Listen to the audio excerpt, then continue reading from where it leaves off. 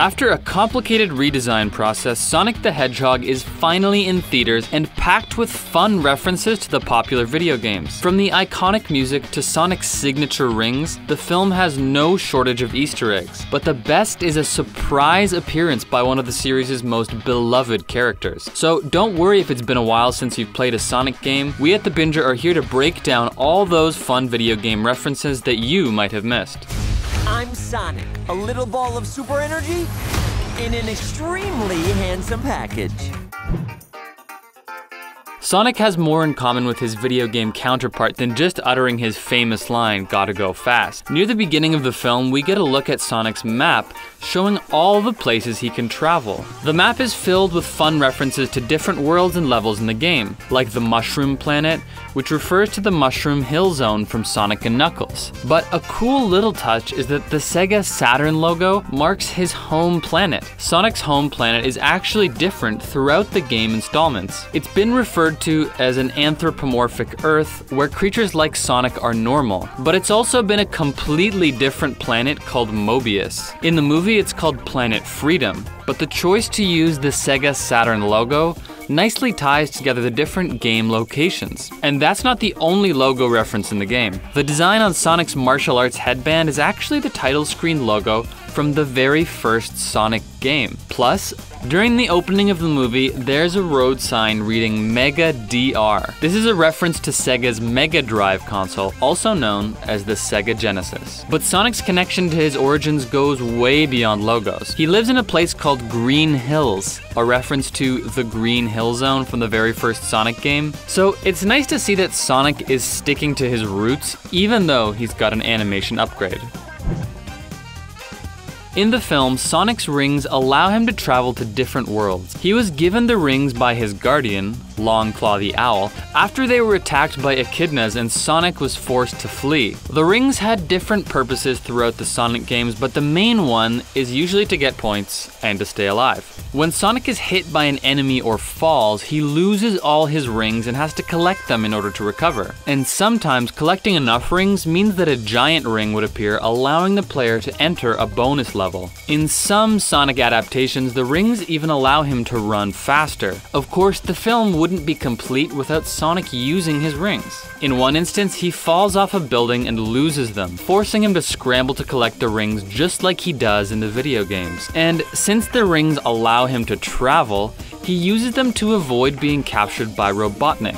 Without his rings, Sonic is a lot weaker. In the film, he's tranquilized by Tom and drops his rings in a portal to San Francisco, which is what forces him and Tom to take off on an adventure to get them back.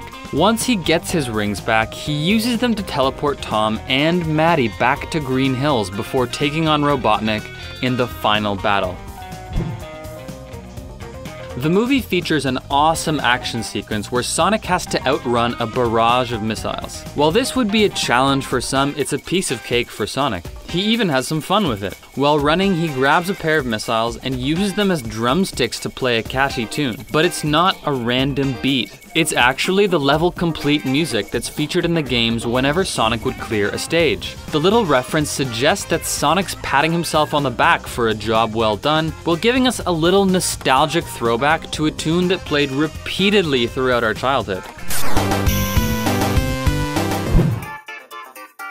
Some fans were a little disappointed when none of Sonic's fast friends appeared in the trailers. The only real cameo by Sonic's pals comes in the form of a quick appearance by the Chow, the virtual pets introduced in Sonic Adventure, which can be spotted on the dashboard of the family van. But the film didn't leave us completely hanging when it comes to seeing one of the most classic Sonic characters. While some credit scenes aren't worth sticking around for, Sonic's mid-credits scene is a major moment for the movie. In a surprising sequence, the film sets up a plan for a sequel, and it'll feature the fan-favorite character Tails. Miles Tails Prower is a flying fox with two twin tails. During the credits, it's revealed that he's tracking down Sonic to get his help with something that seems extremely time-sensitive. After spotting his location, the fox uses his tails to fly off, presumably to combine forces with his blue friend. The tracking device is likely going to be used to hunt Chaos Emerald, which allows Sonic to go supersonic and transform from blue to gold. Earlier in the film, there's actually a Chaos Emerald drawn on Sonic's map. Then later, Sonic alludes to going supersonic during his final showdown with Dr. Robotnik, but he doesn't actually have any Chaos Emeralds, so he never makes the transformation. Since Chaos Emeralds didn't make an appearance in the video games until Sonic 2, it seems plausible that they're taking a cue from the video games and being saved for the second film. As for other teasers about a sequel, Dr. Robotnik says at the end of the film that he'll be, quote, home by Christmas. So it's entirely possible that he'll be appearing in the next Sonic film. And maybe it'll have a holiday release date. What other Sonic characters are you hoping to appear in the sequel? Let us know in the comments. We've briefly mentioned the Mushroom Hill planet that appeared on Sonic's map, but later in the film we get to actually see the planet when Sonic defeats Dr. Robotnik and sends him through a ring into a giant, strange world full of giant mushrooms. In the video games, the Mushroom Hill Zone was packed full of various mushrooms that could be used as springs and platforms, making it a pretty action-packed level. But it seems like Sonic isn't so fond of this particular stage. He makes a few verbal references to hating mushrooms, which could refer to how the Mushroom Hill Zone was kind of an annoying level because the Badniks were constantly throwing mushrooms at Sonic to mess him up. It could also be a subtle dig at Mario, another video game character who just loves mushrooms. This rivalry is also referenced when Sonic is running through San Francisco and strikes a pose that's just like his Super Smash Bros. Pose. We definitely wouldn't be opposed to a Sonic vs. Mario movie in the future. Another allusion to the Mushroom Hill Zone comes from Dr. Robotnik in his lab. While he's busy flipping breakers, we can see a label by some switches that says Badniks. The Badniks are Dr. Robotnik's little robots that love to thwart Sonic's plans. Another label appears in Robotnik's lab that simply says, quote, evil lab. So while he might be an eccentric villain, we've got to give Robotnik some props for organization.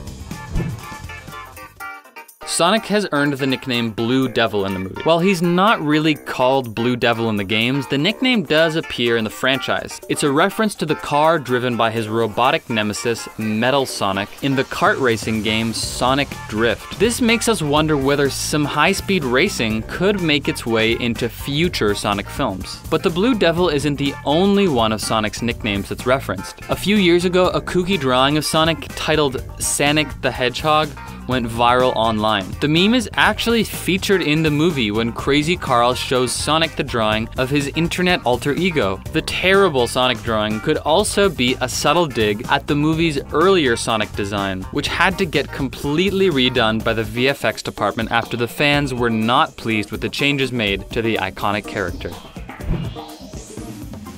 Video games are known for their music. There are whole orchestras that travel the world bringing video game tunes to life for captivated audiences. So of course Sonic the Hedgehog features some of the classic video game themes. The opening song, fittingly titled Friends, was composed by a band called Hyper Potions and was featured in 2017's Sonic Mania. And a piano version of the popular Green Hill Zone theme is featured near the end of the film just before Tom and Maddie give Sonic his own room. Composer Tom Holkenborg told Polygon that he has an obsession with updating vintage sound, and he used the same sound chip that was in the original Sega to help create the score for the Sonic film. And that classic Dr. Robotnik theme, that was actually inspired by the Darth Vader theme because he wanted it to be menacing, but also a bit lighthearted and funny to reflect the many facets of Jim Carrey's character.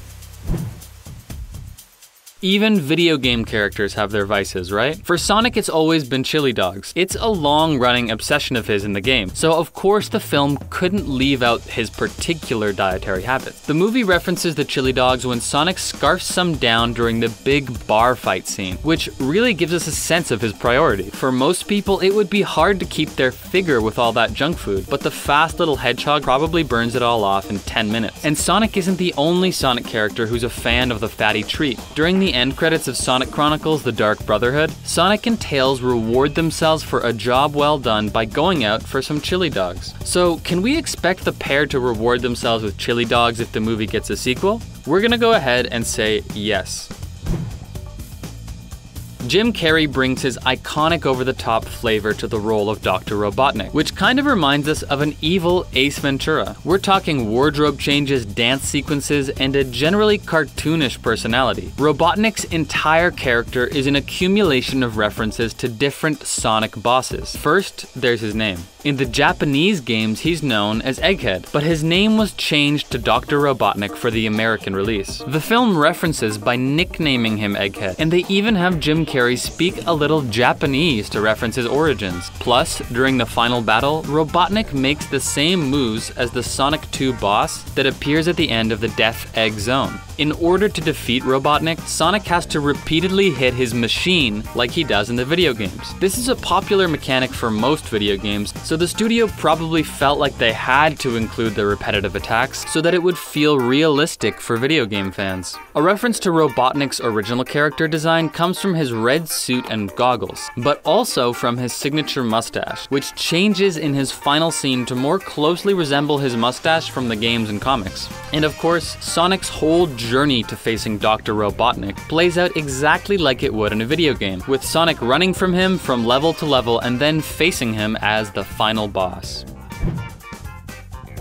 The most obvious of the video game throwbacks is the 2D 16-bit credit sequence. It features Dr. Robotnik and Genesis Sonic reenacting the movie in 16-bit graphics and traveling across special stages from Sonic 2 and 3. We get to see iconic Sonic levels and Jim Carrey's comedic personality reflected in an animated Dr. Robotnik. It's a fun little recap that stays true to the graphics and feel of the original game. Plus, it precedes Tails' surprising appearance. So, all in all, it's an epic couple of minutes for fans of the video games. So, what did you think of the Sonic the Hedgehog movie? What other awesome Easter eggs did you spot? Let us know in the comments. Thanks for watching, and don't forget to like and subscribe for more content from The Binger.